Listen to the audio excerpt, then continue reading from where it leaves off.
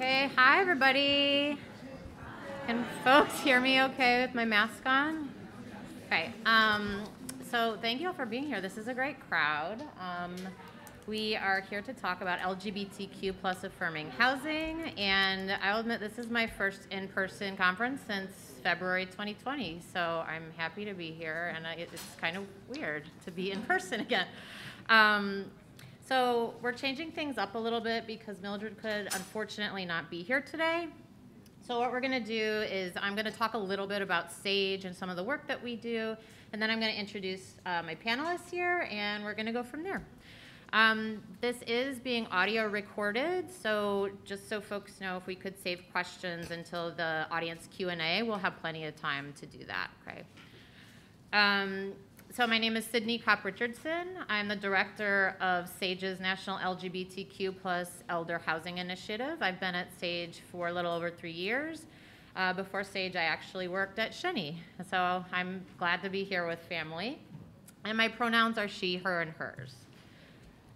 For those that are not familiar with SAGE, we offer a variety of programs, both local to New York City and nationally. We've been around since 1978. And we have SAGE centers in all of the boroughs, which are senior centers for LGBTQ plus elders or seniors. And we work to provide support and services and advocacy for LGBTQ plus elders, both locally and across the country.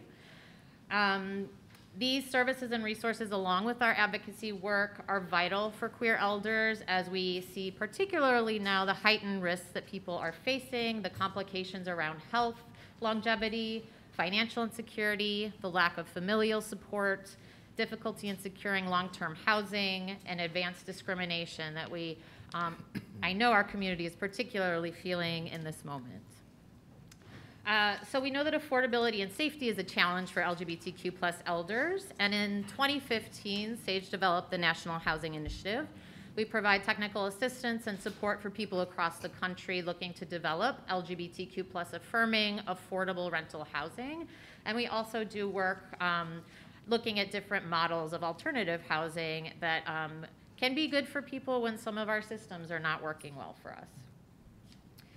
I want to take a step back and level set a little bit. I'm going to share a few statistics. According to the Equal Rights Center, about half of older same-sex couples applying for senior housing were subjected to discrimination. And on top of that, half of single LGBTQ plus elders believe they will have to work well beyond retirement age, compared to 27% of their single counterparts. About half of LGBTQ plus elders are extremely concerned about having money to live on, compared to 36% of non-LGBTQ plus peers. And 1 in 4 transgender older adults reported discrimination in experiencing in seeking housing. We know that that number is probably much higher because of the incredible lack of data collected both on LGBTQ plus aging and elder populations, but particularly on transgender communities and transgender folks' needs. So isolation is huge for people as they age, but we see that it is really huge for LGBTQ plus elders, and this is for many reasons.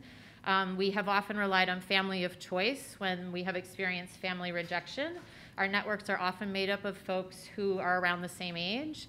When we think about the impact of the HIV epidemic, people have lost people throughout their lives.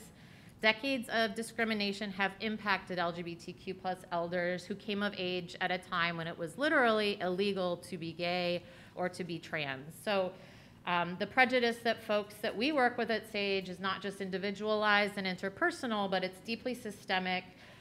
Folks might have had experiences with being labeled mentally ill or institutionalization. At the time of McCarthyism and the Lavender Scare, people could have been fired, arrested, sent to be incarcerated, sent to mental institutions for being who they were. In 1953, President Eisenhower signed an executive order that defined, amongst other security risks, sexual perversion as a cause for being fired from employment. And so for many people, we need to think about this when LGBTQ plus elders are showing up in our spaces around the kind of collective trauma that people bring and the mistrust of systems and the ways that this can rapidly impact aging. We're seeing, not just for queer communities, but we see the rates of cognitive decline are much higher for LGBTQ plus people because of the impact of oppression on aging. So knowing this context, we see some of the most identified challenges that LGBTQ plus elders face revolve around their housing or their medical settings. Like I said, many LGBTQ plus elders might not be engaged in their medical care because of a history of traumatizing experiences.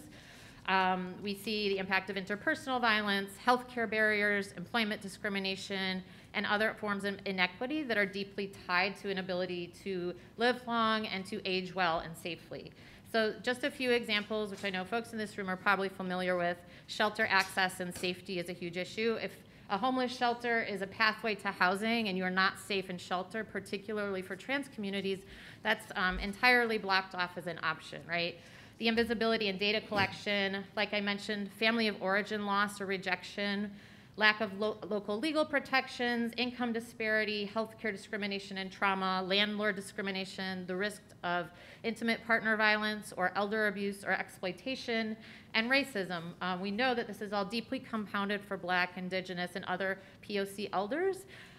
People of color who are LGBTQ plus have had to deal with massive forms of racism systemically, interpersonally throughout their lives.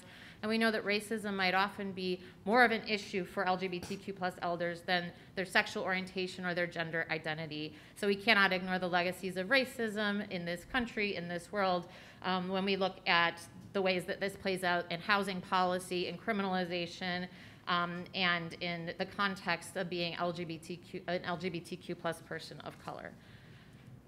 So just quickly, what is LGBTQ plus affirming elder housing? It's simply housing that provides a welcoming environment of culturally competent services with community, peers, and allies. We can talk a little bit more about what affirming or friendly means and why we use that language, particularly regarding fair housing law. And SAGE was involved in developing New York City's first 2 LGBTQ plus affirming residences, Stonewall House in Fort Greene, Brooklyn, and Crotona Pride House in the Bronx. And both are 100% affordable, with tenants making 50% and below the area median income.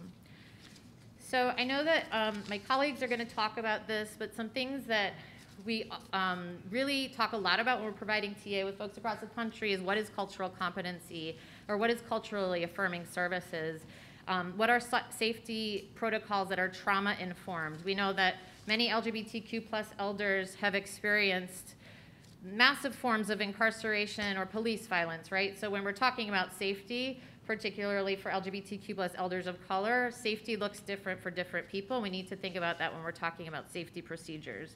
Understanding unique health challenges, providing opportunities to break isolation, and providing onboarding tools like community agreements, affirming programming, having visual representation in spaces, and having affirming intake forms.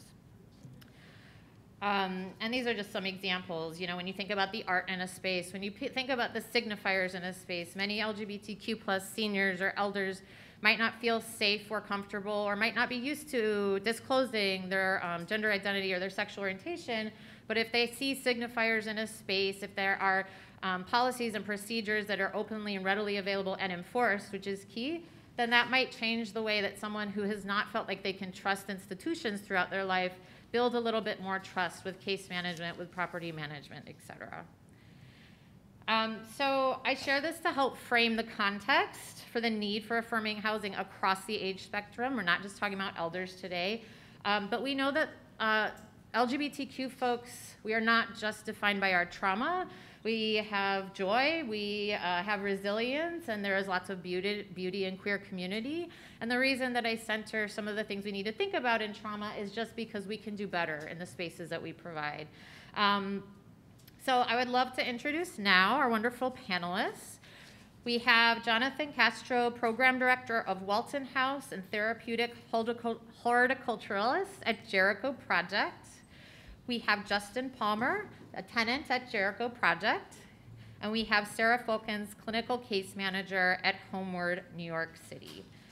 So first I'm going to turn it over to Jonathan to chat a little bit. Awesome.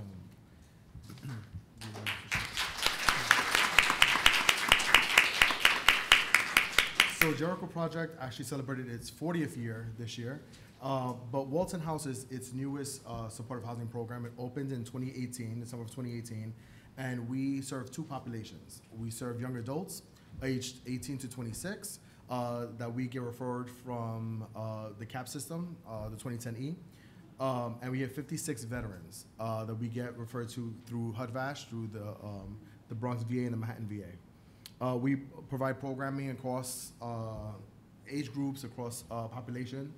So we have art therapy, horticultural therapy, Zen hour, bingo, and independent living skills, amongst other things. And so the program is unique not just because of the two populations that we serve, but it's the first time the city allowed or gave even an inkling of space for two populations to come together and sorry, I lost my words. For young adults to get that those services. 1515 is a pretty new program. We have 1515 families, which we also serve. And so being the first program allowed us to have a lot of leeway to introduce things that we wouldn't have been able to do in other programs such as Pop A. We do incentives. So we give young adults money to actually complete goals. So if a person wants to become a veterinarian, we break that goal down, right? Because you know you cannot be a veterinarian tomorrow. So it's about getting your GED, it's about getting registered for school, it's about getting those classes, maintaining those grades, right? And then we incentivize every part of that process to give the person kind of hope that this is gonna be doable. Sometimes it works, sometimes it doesn't, but it's that we provide that net to catch them when they don't succeed, and we don't judge them for that. So we'll talk a little bit more about what our affirming services look like in a few with some of the questions we're going to answer, but just want to give you a little bit of an insight of what we do at Jericho. Great, thank you. Next, I would like to introduce Justin. Can you talk a little bit for us? Everyone can hear me correctly, right? Yes. Okay, cool. Hi. Good afternoon. Sorry, I've been up a lot today. I'm Justin. I'm part of the KIA program at Jericho. The KIA program mostly enlists getting help in terms of like certifications, education, helping out young youth in terms of getting further ahead in terms of finances and stuff like that. It's been very helpful to me because when I first started in the KIA program, that was about 2020 when I was just getting into my first apartment.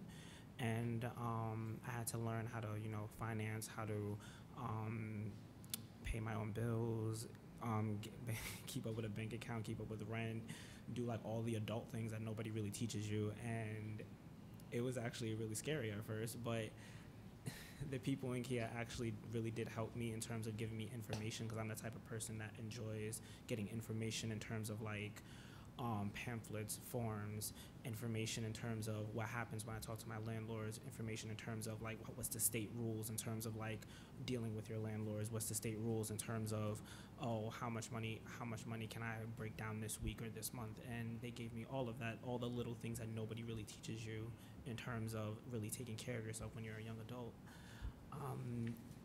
And that's something that you don't really see in most places, when they just kind of just throw you into the system and then just kick you out and just give you a house and say, here you go. It's like, so what do I do from here?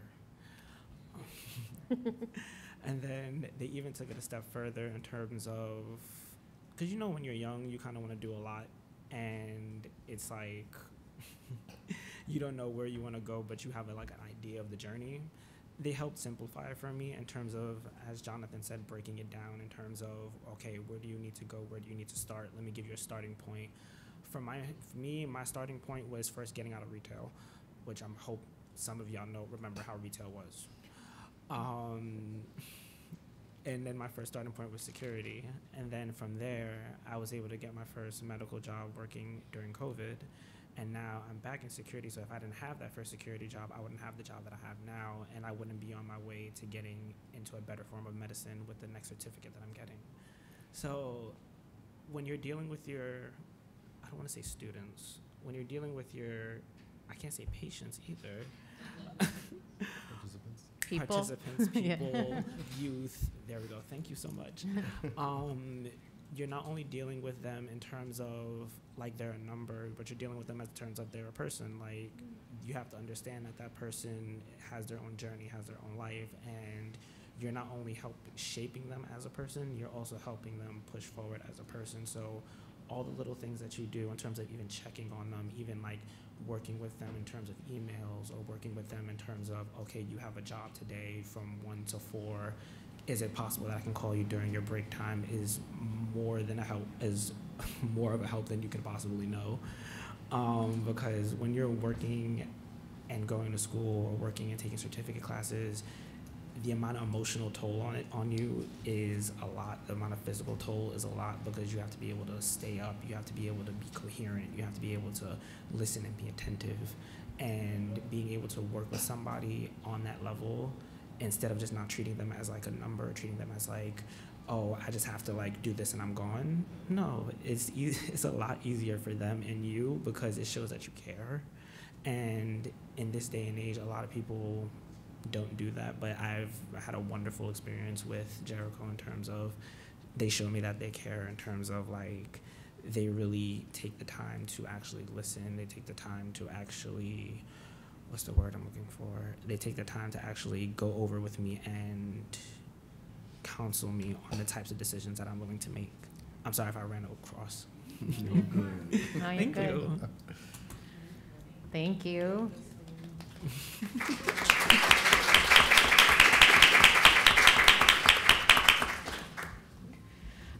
Sarah, could you tell us a little bit about Homeward? And I remember the True Colors ribbon cutting with Cyndi Lauper. Yes, that's how we started. Hi, everybody. I'm Sarah. She, her, hers pronouns. I am one of the clinical case managers with Homeward NYC. Homeward does service a network of different populations. We service seniors. We also service single women and their families. The division I'll be speaking about today is what is previously called our True Colors division. We provide congregate supportive housing for LGBTQIA young adults. We have 3 different sites. Our first site, the one that Cyndi Lauper was at about 12 years ago, is in West Harlem. We service about 30 adults there, between 18 to 24 is that age range, and they fall under Pop E. We also have another site in the Bronx, Pop A, and we service, I think, about 30 adults at that site as well. Again, young adults, 18 to 24. I'm here today also to talk about a new site that we're opening in Central Harlem, where we'll have housing for 50 plus new LGBTQAI will be our priority community. Young adults 18 to 25 who fall under the new NYC 1515. We provide supportive on-site care. So every resident comes to us and their rent is based on how much they make and their income, and then from there, every single resident gets provided with a human service staff. They'll get a clinical case manager to support them along their way, as well as a life skills managers to help with their ADLs and improve their life skills, and there's a program director to help drive the ship along the way. What I love most about our program is there is no time limit. So though we're technically not permanent housing, we think of ourselves as transitional. If residents need to stay with us long-term and forever, they can. So it's really, really a beautiful site where we're able to provide that individualized one-on-one care. So time frame doesn't matter. Our clients come to us from a range of different things. We service all LGBTQ adults. Many are coming from the foster care system, so they're coming from nothing. And a lot of our adults are coming to us from foster care because of rejection from their families.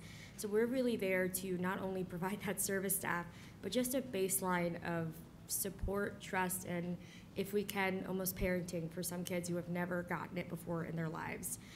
So we're there to meet the kids where they're at and help them grow and develop. Our average length of stay for our tenants at our other 3 sites is about 4.5 years.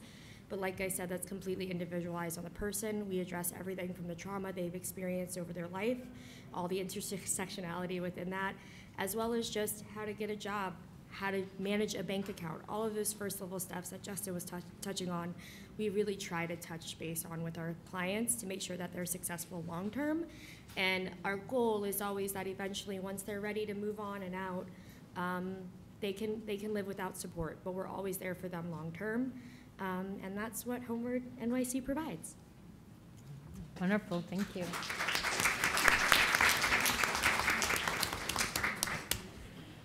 So I'm excited to open it up to some questions, and we're going to open it up to the audience in a bit. I'm sure people have things they want to ask. But first, I'm just going to throw a few things out there, and whoever wants to answer first can. But what are some of the barriers to safe and affordable housing that you see and the LGBTQ plus communities that you are serving or that you are a part of?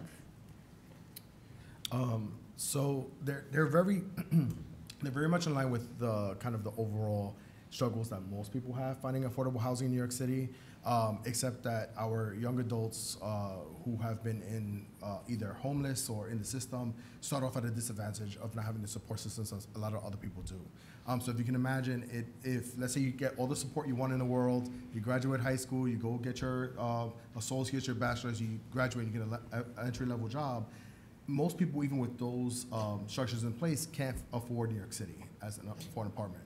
So if you take that same structure and apply it to someone who was abandoned, kicked out their house at 16, has not gotten a high school diploma, has no support, has very little money, and you tell them now to find housing in New York, you can imagine what their outlook is going to look like. So for a lot of our young adults, it's really about being able to get across a program, a shelter, something that has a connection to 2010Es, can get into the CAP system, submit an application for them, make sure they meet all the criteria, which means that they have to show that they have either, depending on what population you're going for, either a substance use issue, a mental health issue, you've been homeless a certain amount of years, and for a lot of people, they don't even have like you were alluding to earlier, they don't have the proof of that because they don't trust the shelter.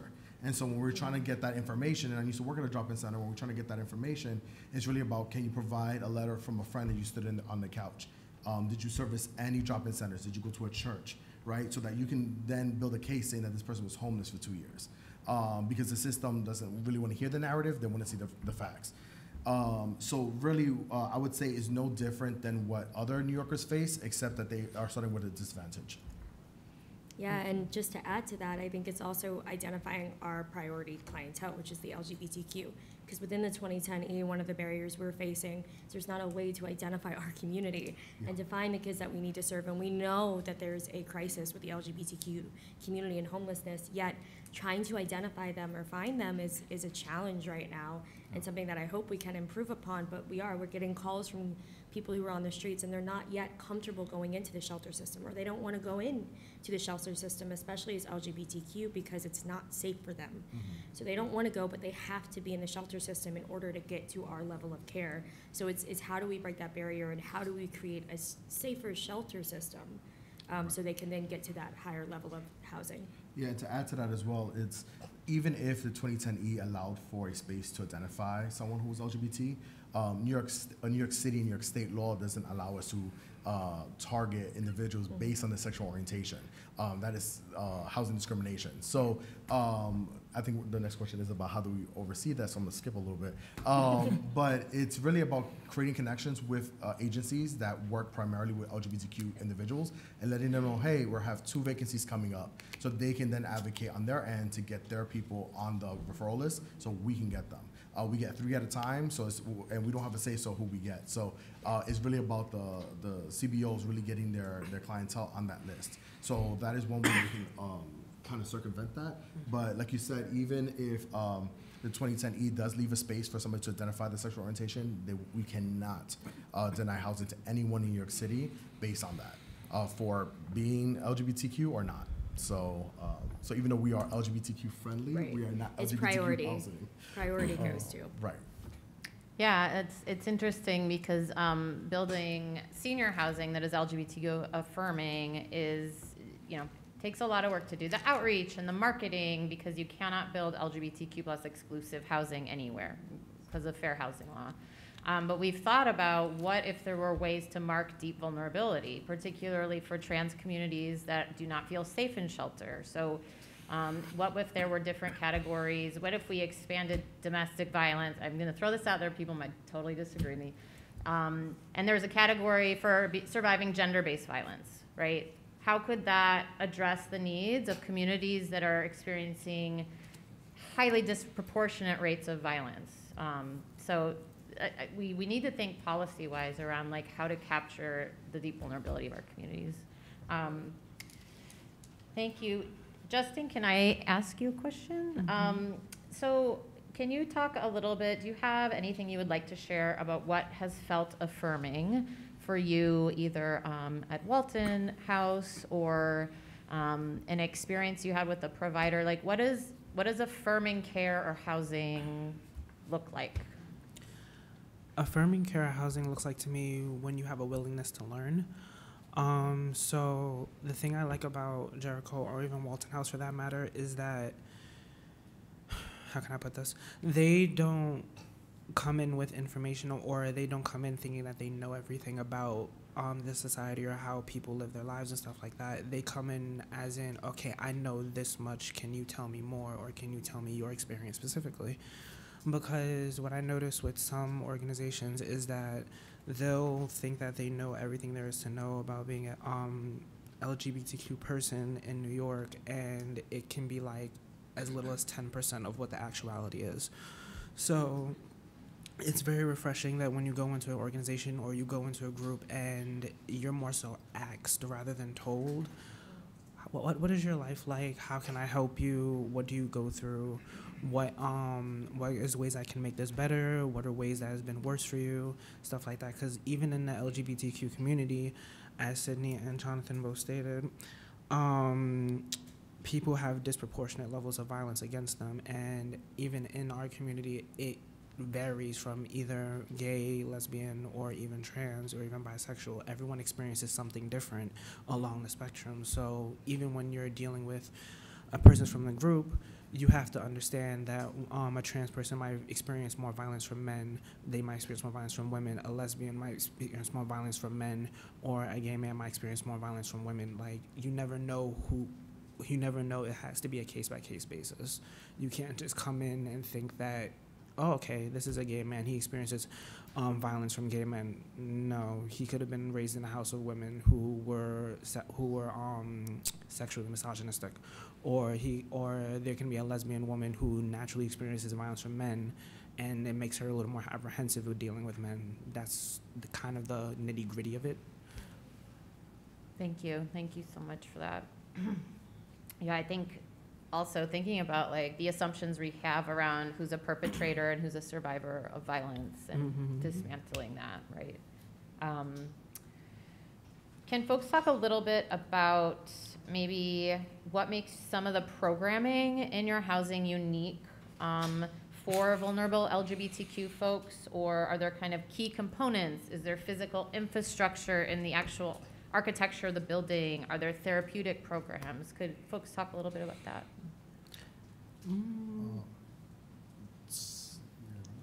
I can go. I'm happy to go. Sorry. I didn't want to take the space. Go ahead. No. So yeah, I would say like it's not just Pride Month in June.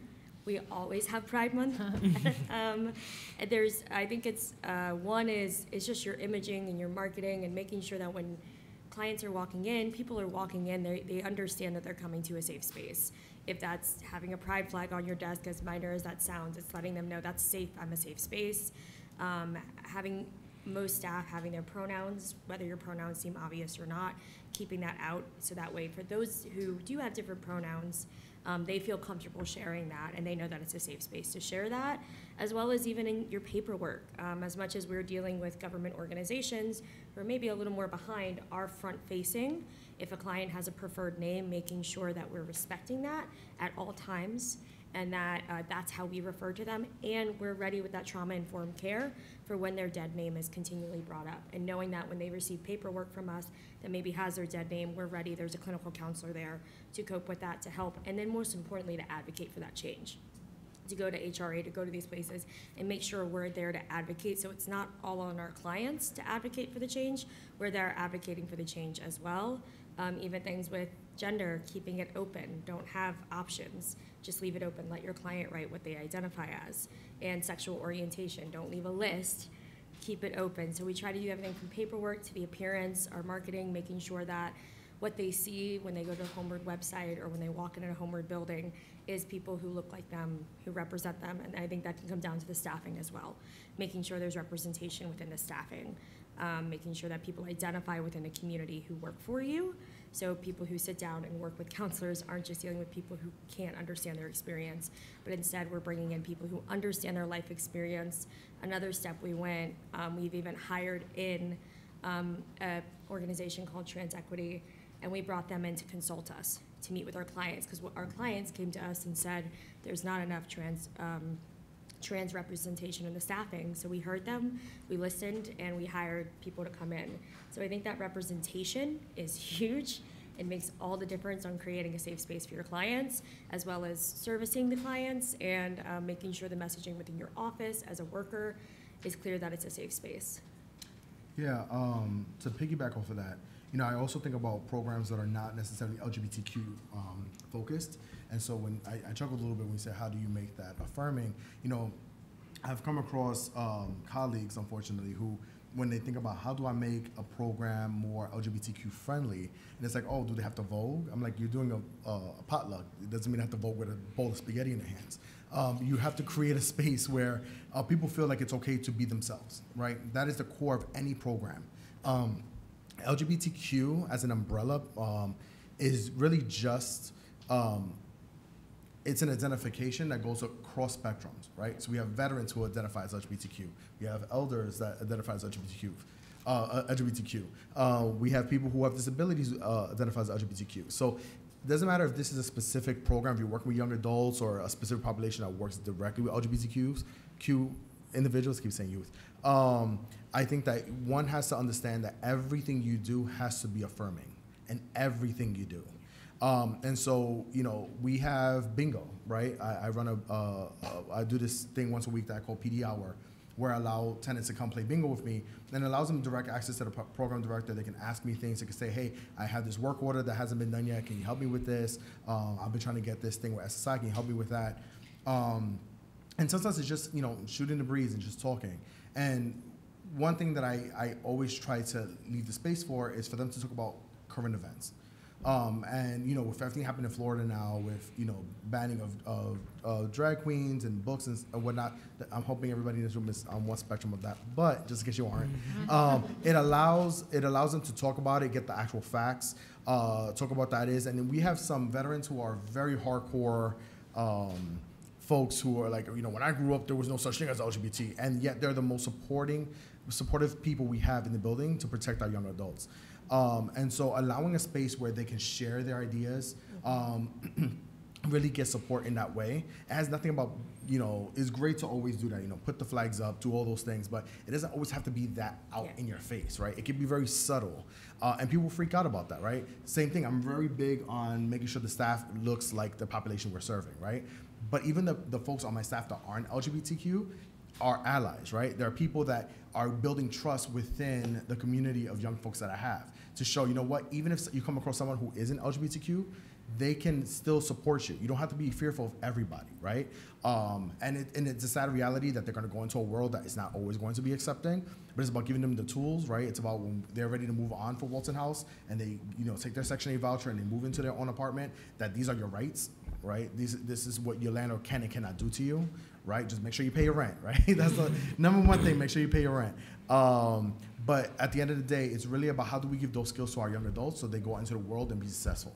And it can't just be about voguing. It can't just be about, showing Tu Wong Fu. Like, these are all great ideas of programming, but it needs to be a little more intentional than that.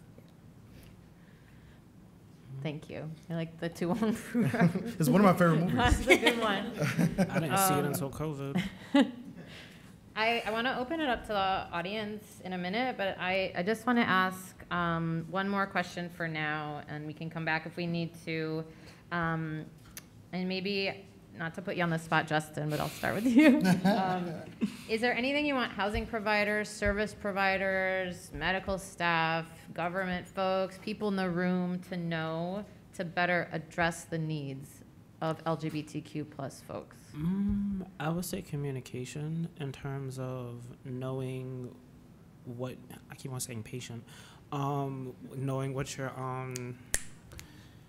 population needs or wants. So I can say the needs of a trans person, gay, lesbian, or bisexual person may vary. So one person might need E-pills, one might need T-pills, one person might want to dress different genders or cross-dressing, or even having communication in terms of like helping them build confidence or helping them build structure in their lives. Because as a gay person, when you feel comfortable enough to be yourself in a workplace that's not necessarily LGBTQ, it's actually very affirming, because then when other gay people see you, they're going to be like, oh, okay, I can be more myself around here. I don't have to like stifle myself, because something that does happen in the gay community a lot is, I'm sure everyone here knows what code switching is. A lot of people eventually have to code switch, where they have to dumb themselves down or box themselves in just to fit into a certain situation or group. So one thing I would definitely say is communication. And as Jonathan said, it doesn't have to be like completely gay or completely direct. Because again, I can understand, like, everyone here knows like how it feels when somebody tries to understand you but they end up doing too much. And it's like, okay, like, I get that you're trying, but at the same time it's just like, tone it down, don't make it obvious. So it's like a certain level of empathy, a certain level of communication, a certain level of understanding is what I would really want from the government agencies, from the workers, from the social workers, which I do see a lot of you do, so I do thank you for that. But in terms of dealing with the youth, or dealing with your, I can never say the word, peers, is more so like really try to get to understand where they're coming from, because everyone comes from different, like, some people might come from suburban areas, some people might come from urban, some people might come from the projects, some people might be a little more prudish, some people might be more street.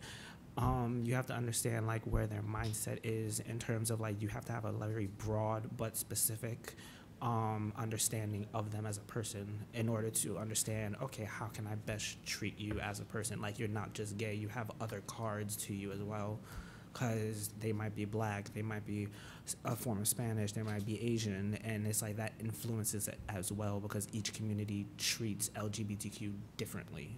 So they all might have a different problem when it comes to being gay, or even when it comes to their own race, or even financial situations as well. Thank you. No problem.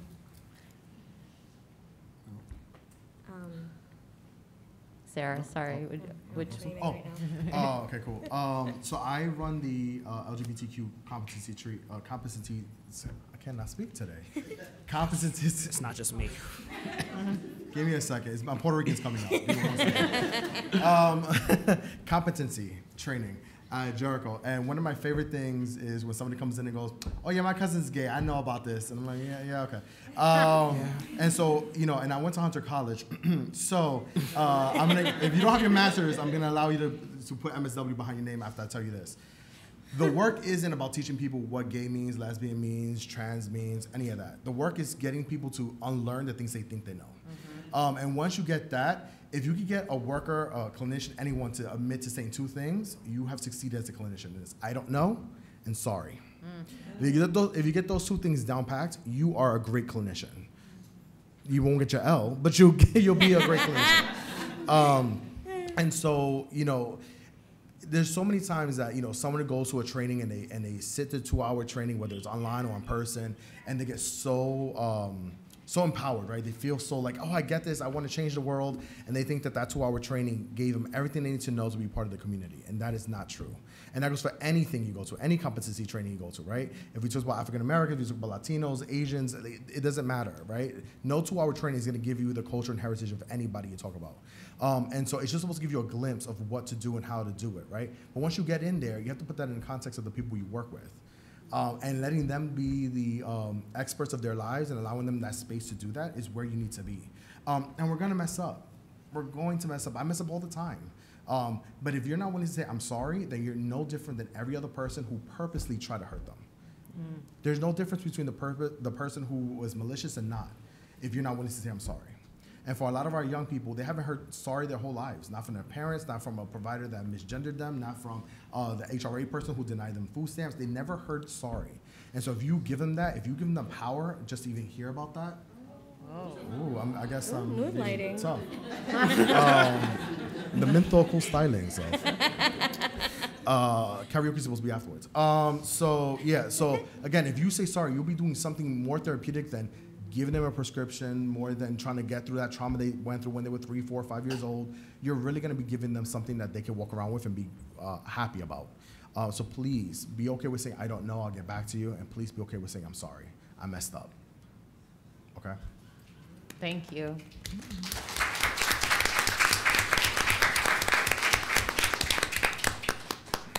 Thank you all for your wisdom and your insight. I think, something that is so important to remember is that in LGBTQ plus affirming spaces, some people ask at stage, like, why do we need to separate people, right? But the thing is, people are still under attack.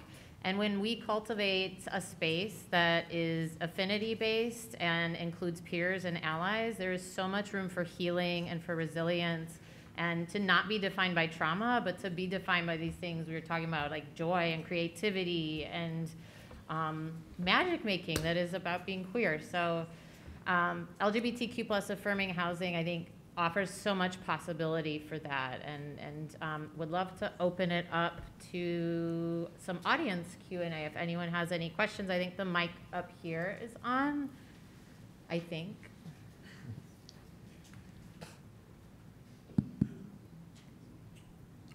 A round of applause for Jonathan. Yay. Thank you, Jonathan.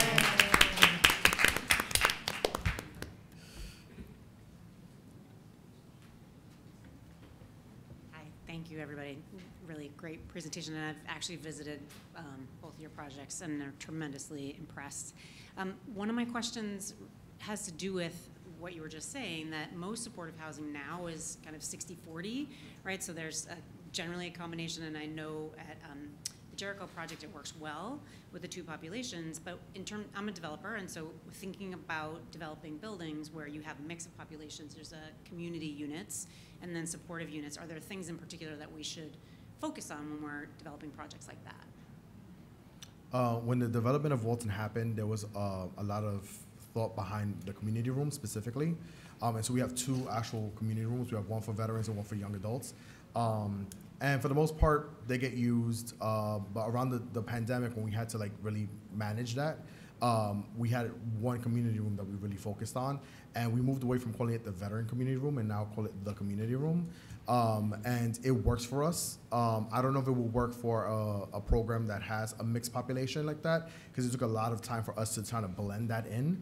But I would say that at least having space that people can separate amongst themselves works. So having multiple community rooms, having space for people to decompress, I think helps.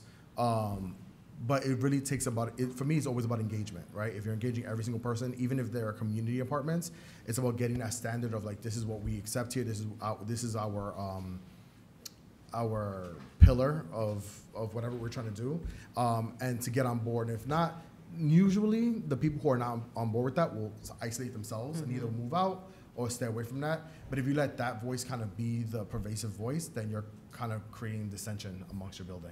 With a 60-40, you will be outnumbered. So make sure that you are always kind of like being upfront about the love and the acceptance you're trying to create there at your building. Yeah, I think culture setting from the jump, like from the very beginning with developer, service provider, property management, and then the tenants in like the leasing up and the lease up interview, and every part of the process can really help instill like what this community is and what is expected in terms of behavioral commitments to one another too. Yeah, and to add to that, right now we're doing interviews for potential residents, and it's one of the main things we do is make sure that if a client doesn't identify within the community, we educate on allyship. We ask, are you an ally? Do you understand? And if they're like, I don't know what that means, we make sure we take a second to just explain what the community is going to be like, and that everybody's there to support one another, regardless of how you identify. And if you don't identify with the community, you're more than welcome. But we're going to expect that you're kind and respectful to everyone equally at all times. So setting that standard from the moment, not just on the back end, but on the front end with your tenants, I think is a key. Yeah. When we did interviews for the veterans as well, we let them know from the jump this is what the building was going to be. Yeah. Most of them said, okay, I don't care. And some people said, no, I respectfully decline. Yeah. And we thought that some people would just lie and say, yeah, because it's, it's housing and they're homeless and they want to get it. But some people are true to themselves. They're like, I don't accept this, and they'll back out of their own.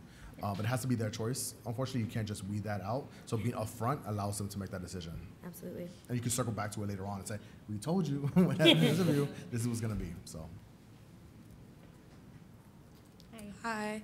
Could you explain what horticultural therapy is? Yes, the best thing ever. Horticultural therapy is using plants to provide therapy. We on the basic end, it's really about using the life cycle of a plant to understand about trauma, heal through that. But on the high end of it, it's just messing around with plants, having fun, messing with soil. I have a video that I wish I could show that literally we're creating some soil from cocoa coir and some substrates. Some people don't know what I'm talking about, but as the clients are playing with it, you can hear them giggling and having fun. It's a very therapeutic thing, and it's also about teaching them about the life cycle, right? That sometimes leaves fall off and they grow back, right? And then sometimes the whole plant dies and we have to start all over again. But you can make that to mirror trauma. You can use that to mirror people's own mental health status at the moment, and it allows them to kind of like take joy in something. And it's not like a animal, so you don't have to spend extra money to feed it. Just water and light. But then, last thing is also the great thing about it too is that when you don't know anything about plants, you just think water the plant, you'll be fine. But if you water too much, you're going to kill that plant. And so it's about what is it that plant needs, right? Being in tune to the soil, being in tune to the type of plant you have. And for a lot of tenants, being grounded and being mindful in that moment really does help.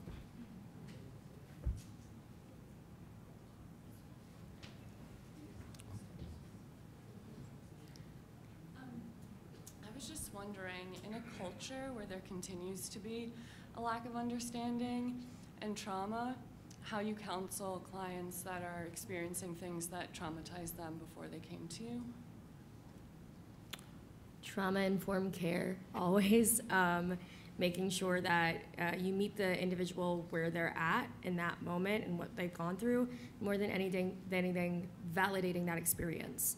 Validating that, yes, you are experiencing racism, sexism, ableism, homophobia. All of those things do exist in our society, and it's not in your head, and that did happen to you. And I think really just creating a space where you validate someone's experience, and you start there, and you say, I believe you, I know you went through all of this, and I understand how it led you to where you are, and I'm not blaming you anymore for the result of where your life has come. It's a result of society. And it's society's issue, it's not your issue. As I'm a little person, and one of the main things I had to learn about life is there was nothing wrong with me at being a small person. It's society that had the problem with me. And so I kind of start from there with understanding that society is the issue, and we're working on that, and you can advocate for yourself, but take care of yourself along the way. You don't have to always be the bigger person. You don't always have to educate other people. Take care of yourself first and understand that the experiences you're having are real and valid, and start from there. I'm not gonna let you go first anymore. You always take my answers. So on top of that, depending on what your role is at the agency, it's not always about therapy, right? So let's say you're the front desk staff, just greeting them and being a friendly face and someone who respects PGP and is not gonna say homophobic remarks is a start. So little things like that does help. And also, some of them are not ready to deal with that trauma yet. Yeah. They're not at that space. So it's about giving them little skills and little tools that they can do along the way to get them through the day, to get them through the week. And I see it a lot with anger. Anger really does manifest, especially when they don't get their way. It's like, oh, you told me you was gonna do this, and it's because they're being reminded about all the other people who have kind of let them down in the past. So creating a space where they could, like I have a Zen room near my office where they can go in, they have aromatherapy, a beautiful couch, we bought different lights that kind of set the mood. They can go in there if they need to balance themselves out, and then come out when you have the words that you want to say to me, I get it. And I don't take anything personal. The next day it's like, oh, hey, John, how you doing? Okay, cool. And what, I cursed you out yesterday. I'm like, yeah, and today's a different day, right? So, kind of doing that. So there's the therapeutic end, but then it's just the day-to-day, how do I support you? I think also checking in with ourselves as people working with other people and staying away, being conscious of when voyeurism might be happening. So I think I have seen this a lot in this community of peers that I have is don't ask questions because you're interested and are fascinated and want to learn about someone's harm, right? It's our job to educate ourselves on what the community is facing and the challenges that people have. But voyeurism in particularly mental health care is still such an issue, I would say, particularly for trans communities. We don't ask about people's bodies. We don't ask, we are not here to be consumed, right? None of us are. And so just being conscious of like what's coming up for us as professionals when we're interacting with a person is so important. Yeah, just to add to that, this is a weirdness when it comes to like trans folks where we objectify them in a way that we don't do to anybody else. And so I always use this example, if a cisgendered woman comes into a room and we, either because she shared or not, they shared a hysterectomy, no one's going around asking her like, does, excuse my language, but does her vagina still work? Or like, is she still pleasing her man, right? We don't do stuff like that. But when it comes to a trans person, we're like, oh, do you still have a vagina? Does your penis still work? And it's like, what? It's like, why would you ask somebody that question? It's like we're programmed to know that it's wrong in one set of individuals, but when it comes to trans folks, we objectify them. And in a lot of ways, we dehumanize them. So just always ask yourself, why am I asking this question? Do I need to know? Is it a service of the work? If not, don't ask. It's not work. I mean, very little professions needs to know those answers. Anyway, that's my little soapbox. Which one? Hello. You touched upon it when you answered, I don't know where she sat, but about the community rooms, like design considerations. But I want to ask the question one more time, maybe a little differently, to see what your take on for apartments. I also work for an affordable housing developer, and I was just wondering, are there any specific design considerations or features in your housing developments, whether it's Pape, Walton House, or the Stonewall House, that caters to the unique needs and preferences to LGBTQ communities? And then the second question is, you talked about belonging. So I wanted to just know, do you have any LGBTQ specific community programs or events that foster a sense of belonging and connection amongst the residents? I can speak to the events to start. The events-wise, one of the things we do at Homeward is around the holidays, which can be one of the hardest times of the year for any population of human being, LGBTQ specific as well. We always create a sense of family. So we'll have support groups, support networking, where all of the residents are welcome to come and have a space to go to. So if you don't have someone to share Christmas, Thanksgiving, the Jewish holidays, anything with, we create a space where you can share and where you can feel a sense of family and belonging. So that's one of the ways we try to create that community, is we, at least once a month, we have some kind of support group. In our community lounge, we have a community lounge like Jericho project, and we're actually gonna have a gym in our new center as well, so we'll be able to do some fitness classes, anything where you can create activities and things to do so the residents not only interact with us as support staff. I think it's just as, if not more important, to connect residents with what we call natural support, each other, to meet each other, to create that chosen family, to create those supports. So around the tougher times of the year, or every day of the year, they're able to find people to connect with. So we make intentional effort on creating support groups at least once a month, hopefully in this new project every couple of weeks, to make sure that the residents are able to speak with one another. To add on to that question, for us, it's about input. So the more input you get from the people you're working with, the better it gets. So when it comes to the color of the walls that we're going to use, the furniture, the quotes that we have on the wall, the programming that we're going to have, those are all ways that you can try to be more inclusive. Food is a really, really big unifier. Yes. We have food. I always say, do not deny anybody food. It's always amazing to bring people around. And then for your first question, Walton was allowed to do something that I don't think other programs are going to be able to do moving forward. But again, this was the highlight of us being kind of the first, is that our floor. So we are technically 11-story building. Floors 2 through 4 are young adults. 5 through 10 are veterans. I don't know if we're allowed to separate folks like that in the future, but they allowed us to do that because I think they were so scared about having those two populations together. They were like, yeah, go ahead, do that. So if they do allow that, if it is something, I think that that's best to put people who, I hate saying it this way, it's not the way I mean it, but identify being together, especially around age, because one young adult had a flood in their apartment. We had to transfer him for about 2 months to a veteran apartment. Horrible. We got so many complaints. He plays music too much. He has too many guests. He does. So we're like, yeah, this is not going to work. His neighbors were all 70 years old. So I he definitely was not welcome there. So that in alone stopped a lot of the infighting that they had. So having separation like that does help with that, with creating a safe space for everybody. And I will, sorry. No, go I ahead. will always preach to universal design, which is more about accessibility, but making sure that there's always universal design anywhere you go, so everybody has equal access to all space, and that all of the studios, all of the apartments look the same. Yeah. So there's no community that gets a different space than anyone else. It's completely equal access for all, regardless of any identity that you have. Our developers made a mistake and made the 10th floor windows from ceiling to floor.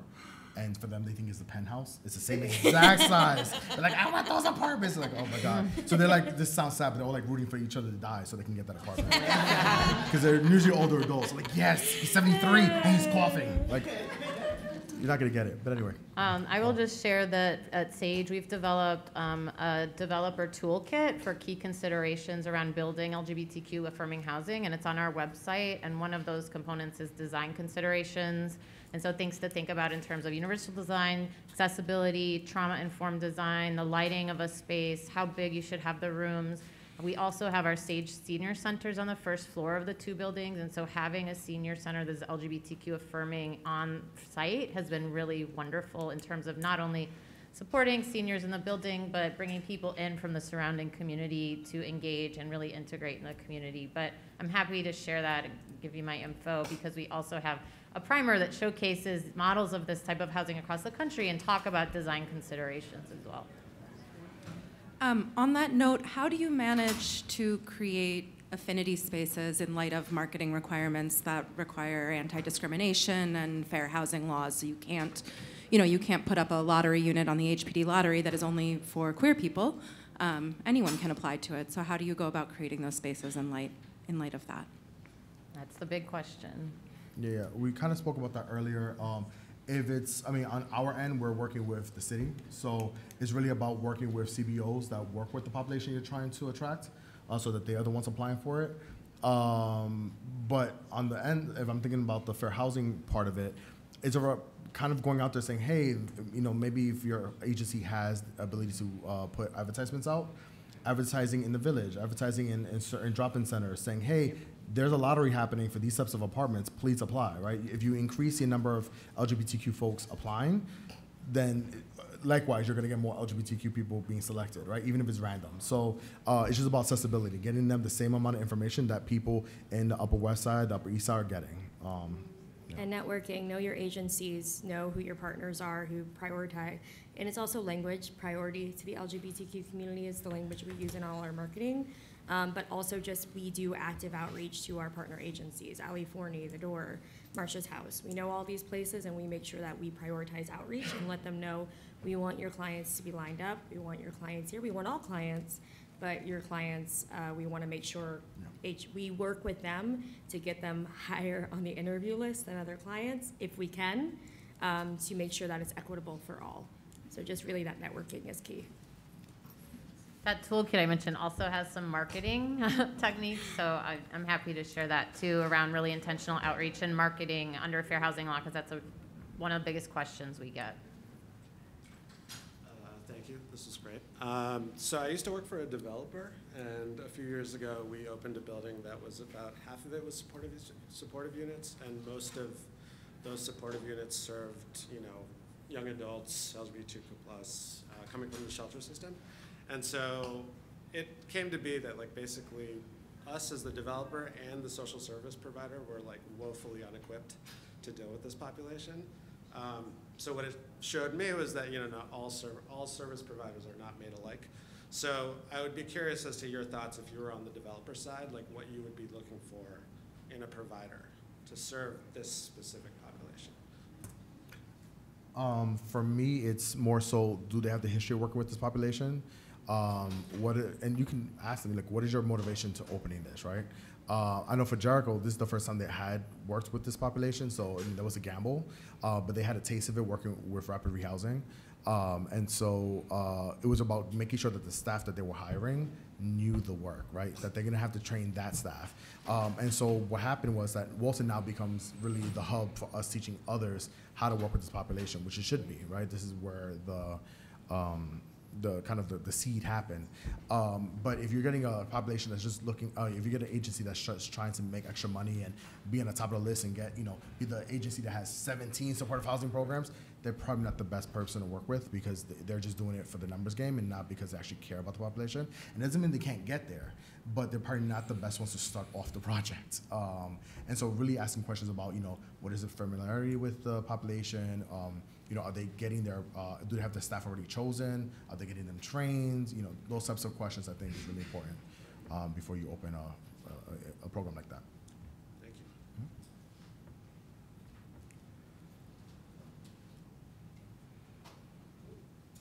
Question for Jonathan. Have you ever tried any intergenerational programming where you have young adults and veterans? Yes. Has that been successful?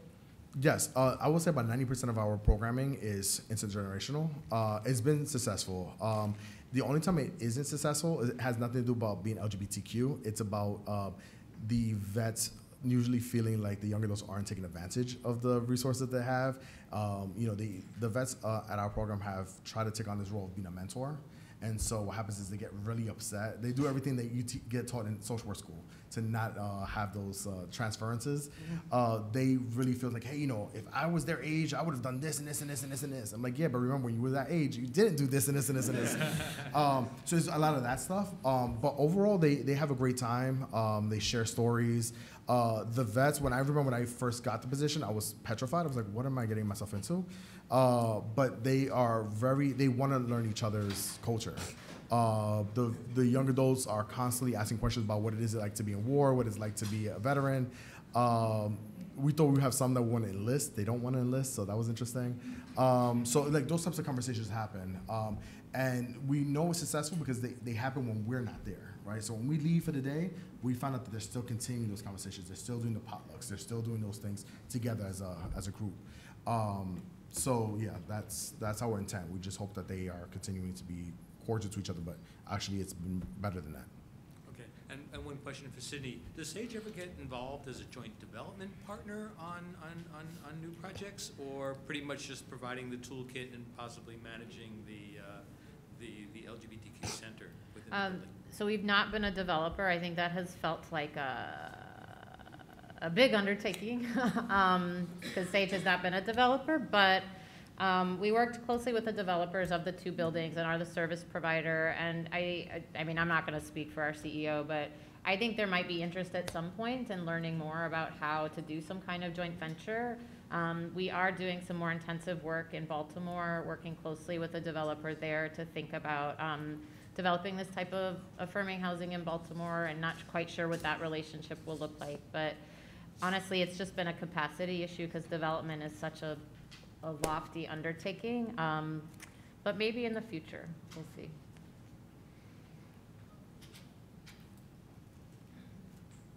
Hi, I loved your points about kind of the openness to learn and sort of unlearning process, and addressing this and like being more open, particularly from like the service provider staff perspective. And I wondered, in thinking about, I know we've mentioned the kind of creating safe spaces in shelters. I wondered if you have perspectives on how to address like anti-LGBTQ sentiments with other clients who might not identify as allies or with that community. I previously, before Homeward, I was working in a substance use treatment center, and it was absolutely a barrier we faced as we were starting to bring in clients who identified in different ways, and our community was struggling with acceptance, rejection. One of the things we did is support groups, and not just support groups, but educational groups. So we took a moment to say, okay, these are the populations that are struggling, and we as service staff took it upon ourselves to come in and create an educational group around it, to speak to it, and to create a space where the clients could speak to one another, and with a service staff monitoring that conversation to make sure it was safe for everybody, because the more that people could sit down in a room and get to know each other, the more you'll see, because I've been surprised by clients at how open they are once they just sit down and talk to somebody. So trying to create those spaces where the residents, whoever you're working with, are able to speak with one another in a safe space with a professional sitting there as well, sometimes is a great way for people to let people learn from each other a little bit without putting the full burden on the minority community. Instead, we'll take on some of that burden and create a space, but invite everybody to come in and learn for a moment. And if you can, sometimes make it mandatory. Make sure that all residents have to come, because this is, especially if it's a problem and people aren't being accepted, making groups like that mandatory for your residents to continue residing, whatever you're legally able to do. Yeah, I used to work at Safe Horizon Street Work, and Safe Horizon Street Work itself, it wasn't geared to any specific population except you had to be homeless and be a young adult. But we're situated next to California Center, next to all these other programs that specifically excel in working with LGBTQ individuals. So we had a skew of people who weren't LGBTQ identified, but because everybody's trying to get services and resources, we had a mixture in the drop-in. And so for us, it was about being present and being able to catch those conversations that are going kind of left and addressing it. So giving the staff tools to how to address those things, the language of how to address those things, not letting any little thing slide, because then it gives the person saying the derogatory information, hey, I could do this, and it gives the person hearing it oh my God, I'm not gonna be safe here. Even if it's a small thing, so it's just addressing everything. That's when adding the pride flags, here and there, so people can see it. And it has to be it can't just be in your face. It just can't be we're throwing glitter on ourselves and walking around. It has to be strategic. I have to wear glitter every day at work. But it's about being intentional about what we're doing. And again, creating space. It's if people who have multiple kids, they love playing with each other, but they fight when you put them in the room for too long, right? So giving them their own space to kind of this is what we're doing. And the grant that was providing my income back then was one, working with trans folks who were high risk of getting HIV, and working with recently released black men from Rikers. So I was how am I gonna have support groups with both these two populations? And it actually worked. And I kind of left the space for them to talk and just share ideas with each other. It went really well. I thought that was gonna be a brawl, and it went really, really well. But it's about somebody really sitting there and being intentional about the conversations, about calling people out in a very productive way, right? Not trying to humiliate either side, but it's about saying, hey, no, that's actually wrong. And again, saying I'm sorry. I can't tell you how many times I said I'm sorry in that meeting, because I would say the stupidest things back then. I still do now. But yeah. I think also still going back to the community agreements that are not necessarily a policy or even anything that's legal that someone signs, but just an agreed upon statement that no racism is accepted here, no transphobia is accepted here, and this is establishing the culture when someone moves into the space. And then you have something to point to when harm happens and say, okay, we have a protocol for how we address this. There's anonymous feedback that people can provide, because especially with queer elders, people don't always feel safe naming harm that has happened with neighbors, and so having some kind of anonymous feedback process, and then a conversation with someone who might have committed harm around not that person being harmful, but the behavior, looking at the behavior and not the whole person.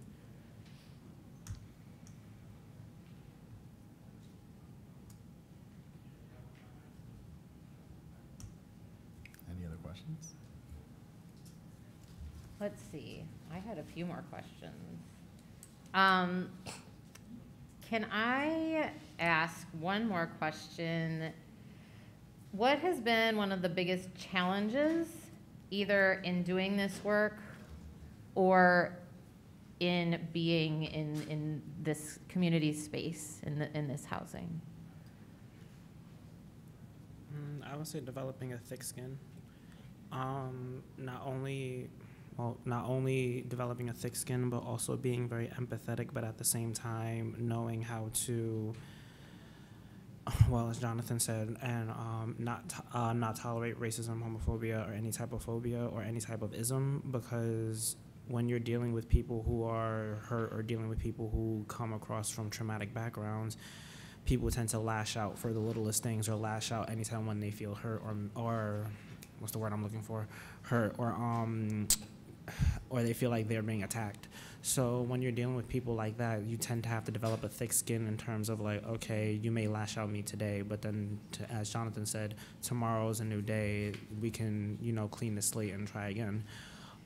So when you're dealing with people who are been hurt or people who have a natural tendency just to lash out anytime when they feel like they've been attacked or feel like they've been hurt in any way, you have to understand like, okay, I understand where you came from. I understand that you're here. I understand that you may have mistook my words as an attack, but I didn't mean it that way. So I now have to learn how to properly talk and conversate with you in terms of not to trigger you, in terms of not to register this as an attack to your character.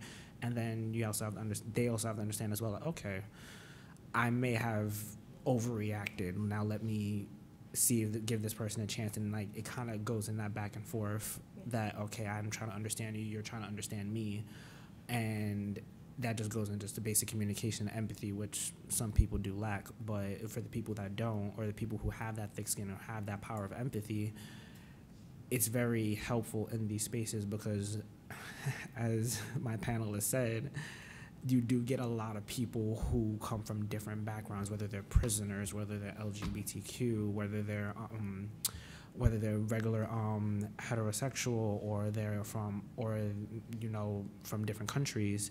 It's like you have to understand that level of communication, that level of thick skin, that level of empathy that it takes to be able to really heal somebody. Thank you.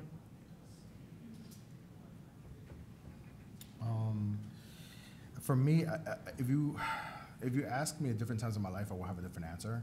At one point, it was funding when I was younger. Now that I'm old, I think that it's more about misinformation. Whenever I'm having space for people to share, and this is not just tenants and clients, this is just staff as well and people from the outside. There's so much information that's out there that doesn't quite make sense, but sounds right on paper. That when people bring that as an argument, I have to try to dismantle that while trying to be affirming, it's like a lot. So for me, the challenge is about me being professional, but also being human in a world where misinformation is leading the way. And I had this conversation 2 days ago where somebody was trying to tell me about gender versus sex using gorillas. Oh. And they was like, yeah, and it didn't make sense. And then it was about like, I wish you could have been there. I wish I could have recorded it and like had people's faces. I was like, where are we going with this? So it's kind of like, and I have to kind of be professional, right? I have to sit there and let them speak and like, when in the back of my head I'm going, you're an idiot.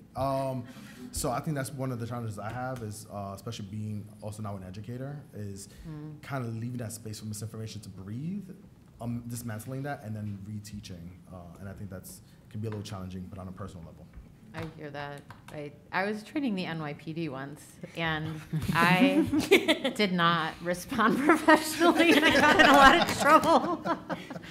But it's hard when this is about like who you are in the world and who your community is, and it is harm that's being targeted. So it's hard to hold all of that sometimes. Yeah, and I think as a service provider, to add to that, it's the resident engagement that can be a challenge at times, and understanding that a client might be struggling to engage with you, and depersonalizing always that it's not me, it's not my personal character, it's their experience with other service providers on the whole, and that it's going to take time to trust. It may take a year, it may take 2 years, but our job is to every day be there, show up, and for every meeting they miss, I'm still going to be there. I still will show up, and however you speak to me, talk to me, roll off my back, because it comes from the trauma, it comes from the past, and having that escape. But also in all of that, as a service provider, taking care of yourself.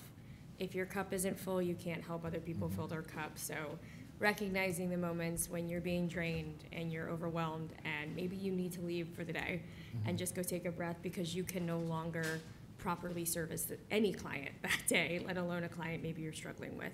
So we should always be acting with beneficence, doing no harm, and sometimes that also you have to apply that to yourself. Yeah. And for managers also, I wish this wasn't the case, but it is. When you're hiring, you have to look deeper than just the way the person's presenting themselves, right? I know a lot of gay men who are the most transphobic people I've ever met. I know a lot of people of color who are the most racist people without being racist by definition that I've ever met. And even if you look at the news now, right, some of the people doing the most harm to our communities are the people part of those communities. And so we have to be a little bit more intentional than just saying, oh, he's gay, yeah, he can do the job. I think that we have to be intentional about who we're bringing into the spaces that are supposed to be safe for our young people, for our elders, for anybody we're serving. Yeah, I mean, we see this in elders across the generations, right? A lot of harm exists in LGBTQ plus community against one another. It's not a monolith, and harm exists amongst us too, so. Were there any other audience questions? Okay, I'm probably gonna ask y'all if you have like. Oh, we have one? So, I really heard a lot of great stuff about the Jericho project, and I was just wondering, working with, the underserved myself, do you do the 2010E applications? And if you don't, do you at least help clients that we serve that have the 2010E applications get supported out? Yeah, so at Walton, we are the ones receiving the 2010E, so we don't do the 2010Es there. If you have young adults who would like to be a part of Walton or would like a 2010E done, we do service people through our rapid rehousing program. So please check our website at jerichoproject.org. We'll plug in there. And get connected to them, and then they have case managers there that will provide service, assistance getting the 2010E done. If you have a 2010E completed and ready to go, we do have vacancies happening periodically, so please do reach out to us. The next slide might need my contact information, but maybe not. No. See me afterwards, and I will give you my information, and you can let me know who you are trying to get in, and I'll tell you the process of how to make sure that happens, okay? And if anyone's looking for supportive housing for LGBTQ right now, we are actively interviewing clients. Yeah. So please, I have flyers with my information on it. Again, like you would need to have your 2010E, but I can also provide information on places where you can go to make sure your clients can get that done. But if you have any young adults who are 18 to 25 and fall under the NYC 1515, please come see me. I have a flyer with my contact information. We are actively housing individuals right now. They have 10,000 vacancies. We have one coming up. So that's the positive. Well, not 10,000. No, yeah, she'll kill me. But no, but it's more so that they're opening a brand new building, so there's going to be much more vacancies than is here. Yeah. Come see me. Well, I was going to ask if each of my wonderful folks up here have maybe just some last words you'd like to share, any plugs you'd like to share as we wrap up the conversation today. We want to start like we did, Jonathan? Sorry. Okay. Who would like to start? I don't even know. I would say, well, first of all, I want to say thank you to everyone in the room who actually takes the time to work with the LGBTQ community. It really does help.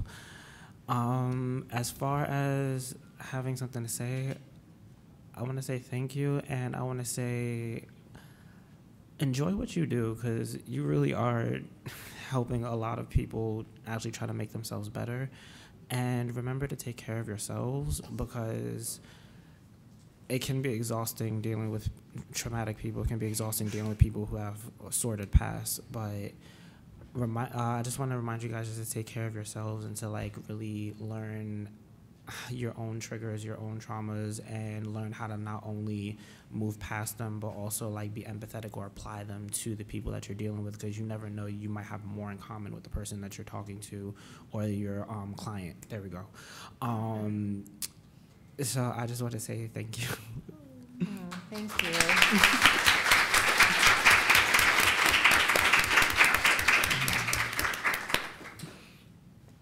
I'll go next. Yeah, because I don't know. Looking at me over there. We are humans helping humans, so we all make mistakes, and I think as any other service providers I'm speaking with or any other, make sure you're also in mental health care. As you're doing this, have your therapist, have your support staff. Though we're speaking about labels specifically today, I would always say meet every person you meet with where they're at and who they are. Nobody is identified by one word. We're many different identities. So when you're working with someone, though they may have an identity and you should have an awareness of that, I think we've touched on that today. Just look at them as a human being, get to know them, and let them direct the conversation. Let them direct you on what they need help with, and listen and trust and take care of yourself.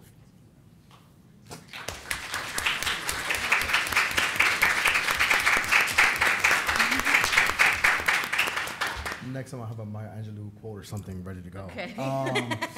No, for me, you know, we're talking about this in a very like specific vacuum, and what I will hope that people will take away is that this population isn't a population that it's by itself. It's infused into everything we do.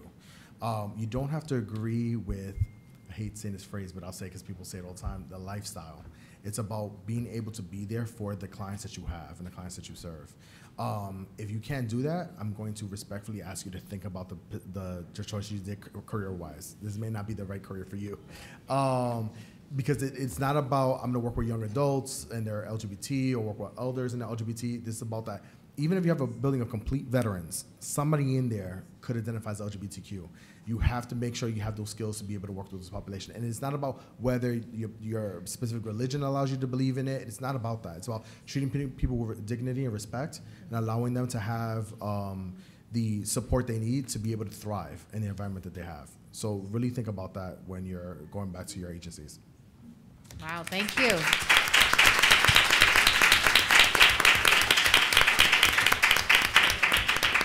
Well, I want to thank all of our amazing panelists and the folks that came out today. I'm sure we